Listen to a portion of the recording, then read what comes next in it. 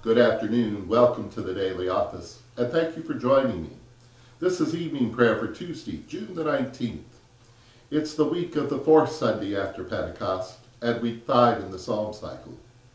And the scripture for this service, Psalm 78, verses 40 to 55, and Numbers chapter 11, verse 1 to 23.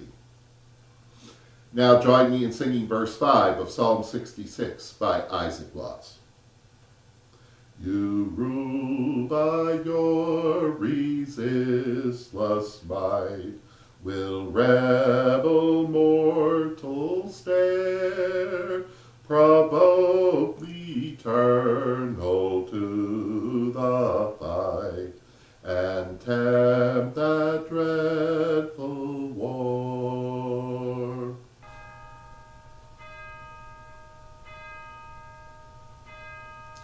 O God, come to my assistance, make haste to help me. Glory to you, source of all being, eternal Word and Holy Spirit, as in the beginning, so now and forever. Amen. Alleluia, how often they provoked you in the wilderness and grieved you in the desert. Alleluia. Psalm 78, and please recite it with me. Alleluia, how often they provoked you in the wilderness and grieved you in the desert. They turned back and tempted you and provoked the Holy One of Israel. They did not remember your strength, nor the day when you delivered them from the enemy, how you had wrought signs in Egypt and wonders in the fields of Zoan. You turned your rivers into blood that they could not drink, and you sent all sorts of flies among them, which devoured them, and frogs which destroyed them. And you also gave their crops to the caterpillar, and their labor to the locust. You destroyed their vines with hail, and their sycamores with frost. You gave up their cattle to the hail, and their flocks to hot thunderbolts. You cast on them the fierceness of your anger, wrath, indignation, and trouble, by sending a troop of evil angels among them. You gave free course to your anger, and did not spare their lives from death, but gave them over to the pestilence. You struck down all the firstborn in Egypt, the finest flour in the tabernacles of Ham, but made your own people go forth like sheep, and guided them in the wilderness like a flock.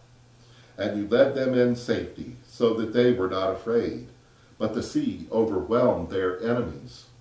And you brought them to the border of your holy land, even to this mountain, which your right hand had purchased.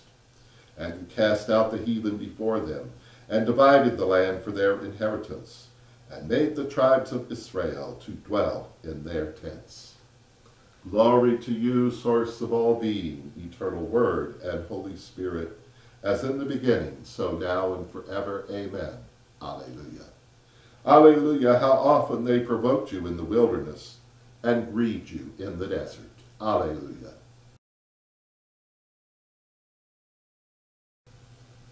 A reading from the Numbers, chapter 11, beginning at verse 1. Now when the people complained in the hearing of the Most High about their misfortunes, the Most High heard it, and his anger was kindled. Then the fire of the Most High burned against them, and consumed some outlying parts of the camp. But the people cried out to Moses, and Moses prayed to Yahweh, and the fire abated. And so that place was called Taberah, because of the fire of Yahweh burned against them. The rabble among them had a strong craving, and the Israelites also wept again, and said, If only we had meat to eat. We remember the fish we used to eat in Egypt for nothing, the cucumbers, the melons, the leeks, the onions, and the garlic. But now our strength is dried up, and there is nothing at all but this manna to look at. Now the manna was like coriander seed, and its color was like the color of gum resin.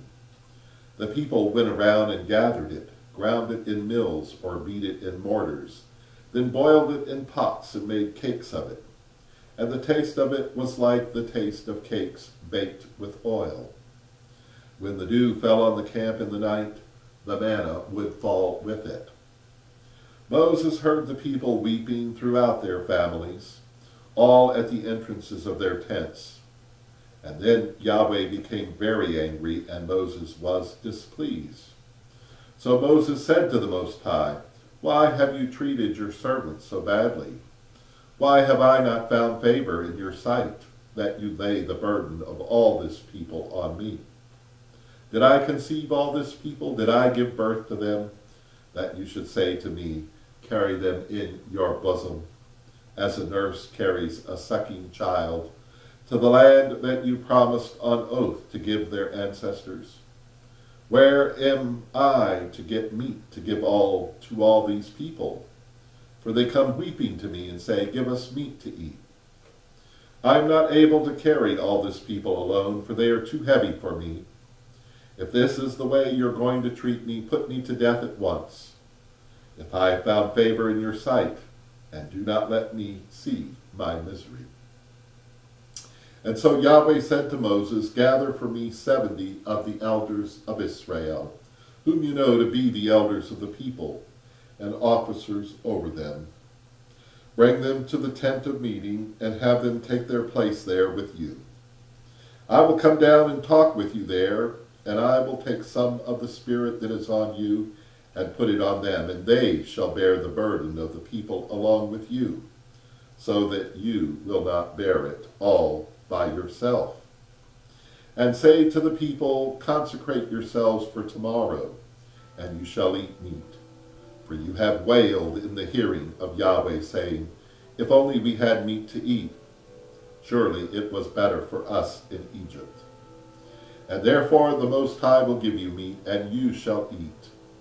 You shall eat not only 1 day or 2 days, or 5 days, or 10 days, or 20 days, but for a whole month, until it comes out of your nostrils and becomes loathsome to you, because you have rejected the Most High who is among you, and have wailed before him, saying, Why did we ever leave Egypt?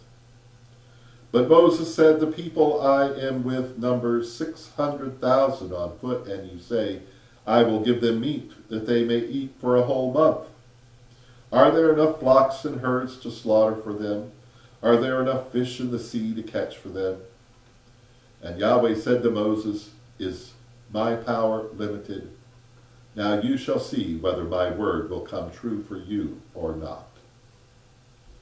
Here ends the lesson.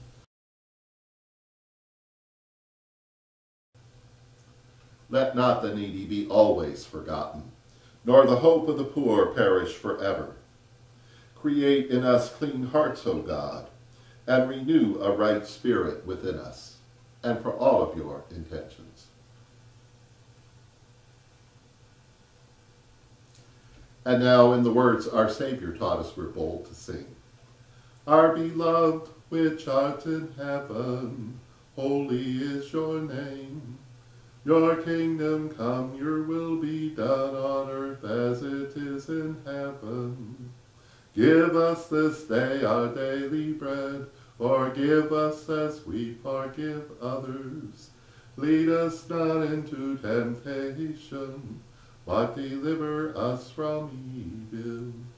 For the kingdom, the power, and the glory are yours, now and forever. Let us pray. Guide us to your eternal dominion, O Shepherd of Israel, for only in you can we live in safety. In Jesus' name we pray. Amen.